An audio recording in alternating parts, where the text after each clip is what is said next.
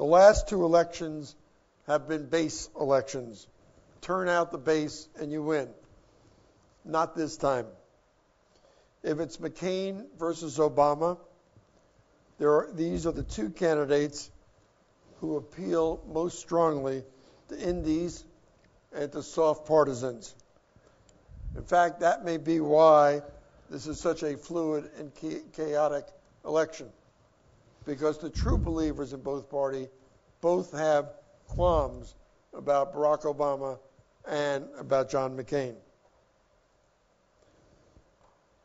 With the economy being where it is, with Bush at 30%, with 81% in the most recent poll saying America is on the wrong track, with the economy in or close to recession, with unemployment rising, with the subprime mortgage crisis, the Democratic candidate for president should be 20 points ahead, at least right now. But Obama and Hillary are not. McCain, in every poll, is either even or slightly ahead. The fight between Hillary and Obama, I think, is taking quite a toll on the Democratic Party. Everything that I see points to Obama, but there is no sign that Senator Clinton is getting out anytime soon.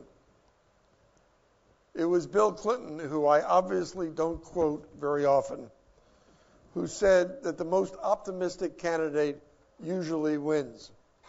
If that's the case, Barack Obama is likely to be the Democratic nominee. As far as the Republicans, John McCain is the one candidate, one Republican, who could win. He will have a united party. The conservatives will come home. And if nothing else works, Senator Clinton will ensure a united Republican Party. McCain gets along with the press.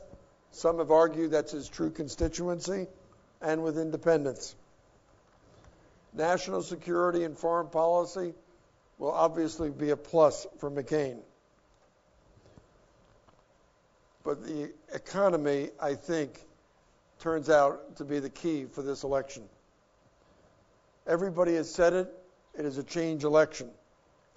This is not a time, I believe, for continuity, nor is it a time to return to the soap opera of the 90s.